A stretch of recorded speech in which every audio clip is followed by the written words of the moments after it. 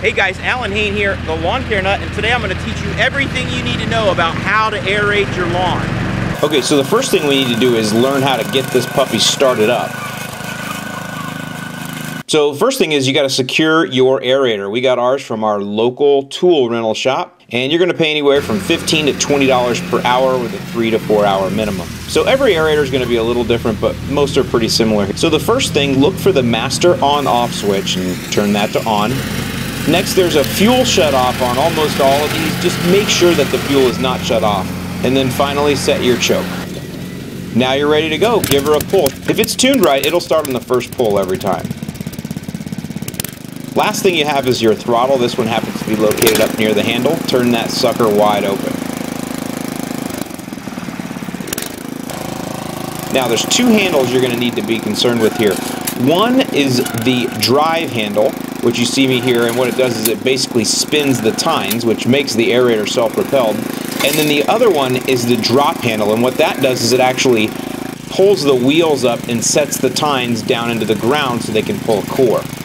Now, the next thing I want you to realize is the machine is going to jerk when you start, so you have to be ready. I don't want you to hold it back, I want you to be able to run with it. Again, it's going to jerk hard because you have these tines dug into the ground and several horsepower pulling them out. Now, another thing you need to understand is how to actually execute a turn. This is not a zero-turn mower, so you can't do any kind of tight curves with it. You really should just do straight lines until you're more experienced. So what you do is when you get to the end of the run, you let off of the drive lever, pull up the tines, then use the drive to help you spin the machine, drop the tines back down, and go. I'm going to replay this a couple times for you so you can see how to do this. But again, the key here is don't try to make turns. Go straight lines and go back and forth.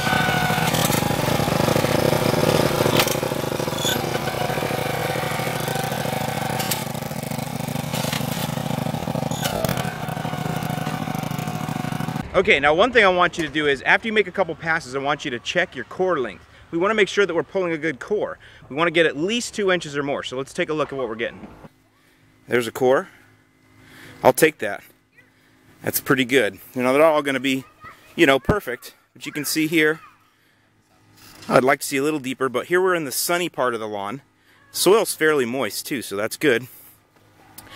If we go to the shadier part, or where the lawn is more wet, down here you'll see the cores are even larger, a little bit longer. And that's just because the soil's a little wetter here, so the ground's softer. Okay, so now that we know we're pulling good cores, it's just a matter of going in a grid.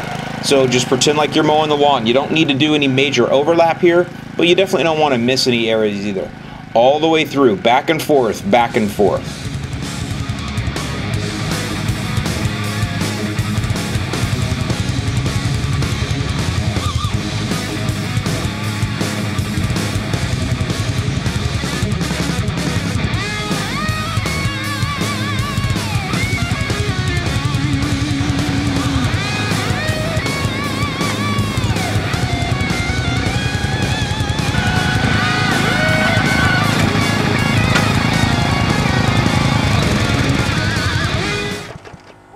Man, that was awesome. I know what you're thinking. We're all done. The answer is no. Now we have to go the other way. Double pass aeration, double the holes, double the results. That's right, you rented this sucker. We're going to go ahead and double aerate. More cores pulled means better results. So you might as well go double pass aeration while you're out.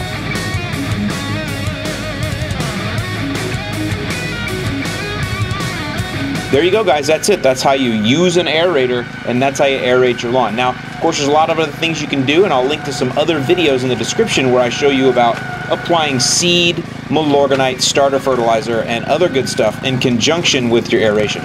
I'm Alan Hain, the Lawn Care Nut. If you like lawn tips, subscribe to the channel, and I will see you in the lawn.